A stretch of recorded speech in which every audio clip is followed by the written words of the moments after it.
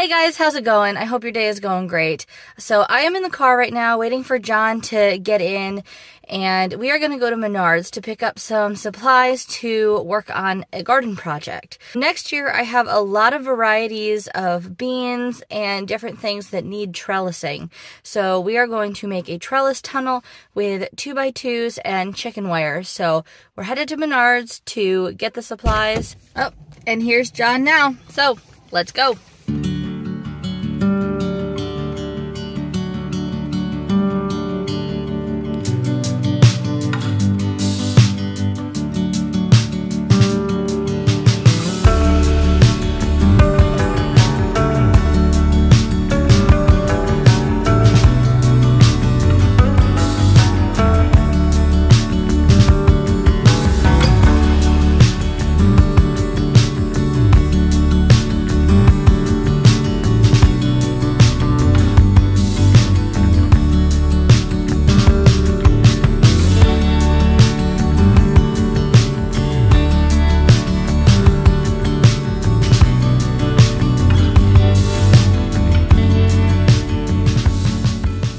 So we just got back from going to Menards and Home Depot to pick up the things that we need.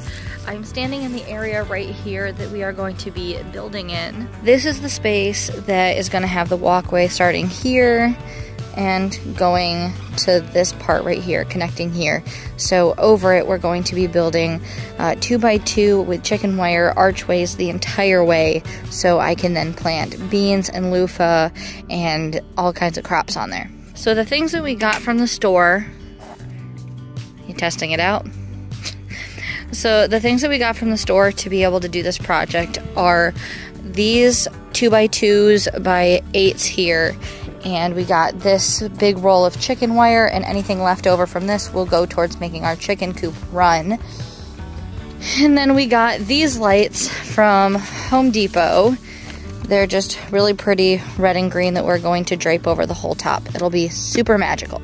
And while we wait for John to go grab some stuff in the house, I want to show you what's going on in our greenhouse right here.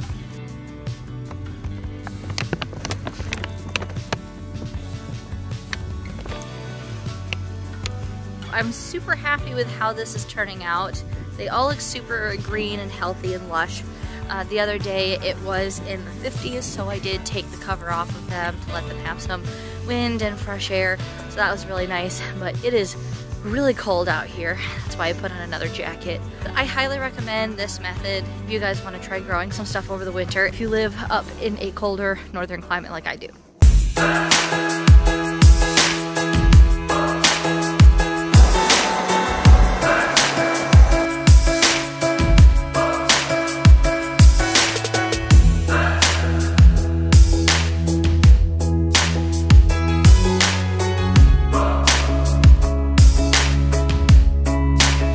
Well, it looks like it's time for plan B, because the weld right here broke and, yeah, rendering this useless. So it looks like we're gonna have to use the post hole digger. Well, this did not even last a couple months.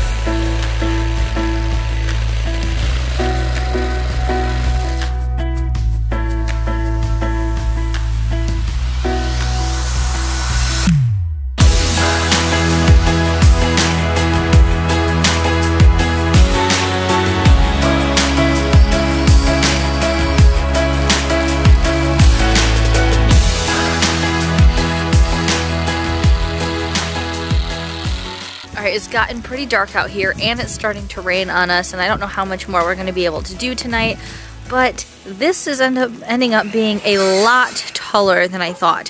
To the peak here, it's 9 feet. So there's plenty of room for my plants to grow next year. This is quite the arbor.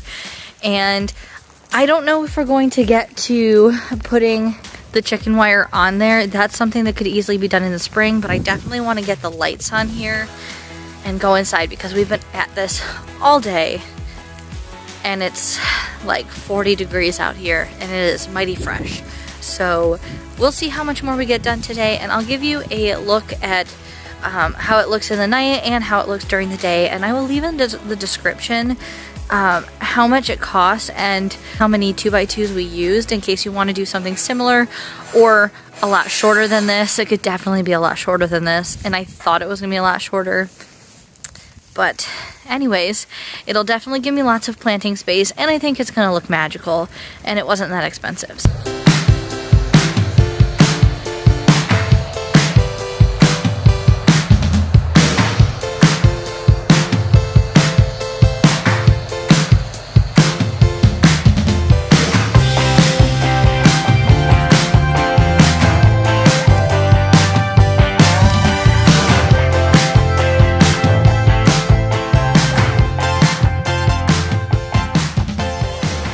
So it's a new day, and I wanted to just jump in here real quick and talk to you about some things that happened after we shut the camera off last night. I more like decided that I didn't really love the way that it was looking. And it wasn't that it was overly large, because I was looking online at some of the larger arbors that you can buy, like from Gardener Supply and everything, and it wasn't too far off from the dimensions of those. The thing that makes it seem so much larger is that our yard is so small, and it just looked way too off. So as I'll show you in the end, we did take the top off and just do a straight top across, and it just looks a lot better. It won't be as tall as it could be, and it'll be a little bit tighter of a fit. Once the plants and everything start growing, you might have to duck a little bit, but there's only so much you can do in a tiny yard without it looking completely misproportioned. But that is something to take into consideration when you're doing projects, is it might not be the best thing to try and finish it all in one day, because that allows you time to step back and evaluate how the project is going and if you want to make any adjustments to it. And that's the best part about DIYing things, is you're not stuck to a rigid plan. You're not paying somebody to come in and do something for you and the finished product is what you're stuck with. You can change things up as you go and make them customized for your situation and what you would like. So, like I said, I'll put in the description below how much this costs for us to make in our situation. And I hope you guys enjoyed. And tag me on Instagram if you try to build your own arbor. I'd love to see it. And another thing, I figured that during the summer, I will use this as an arbor and grow beans and loofah and black-eyed Susan on it and all kinds of stuff. I thought it would be a dual purpose if next winter I put like greenhouse plastic over the whole thing and made it into a cold frame where I could, put planters in there and grow some lettuce or more cold hardy annuals, and over winter more tender perennials. But I figure this will be a pathway in the summer to grow things on, but it can also be a great dual purpose winter season extender. And here's what it looks like with the flat top.